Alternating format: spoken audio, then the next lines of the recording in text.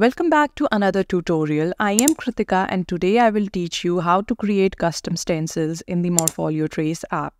First thing first, grab an image from the internet that you are excited to turn into a stencil masterpiece. Now, let's open the Morpholio Trace app. Head over to the stencil option. Next, tap on the setting icon, then navigate to My Stencils. Hit the plus icon, select your image from the library and let the magic begin. You can adjust the shadows and highlights and watch as the white color reveals your selection. Oh, and don't forget, you can even play around with making an inverse selection for added creativity. Once you are satisfied with your stencils, simply press done and your custom stencil is now ready to unleash your creativity.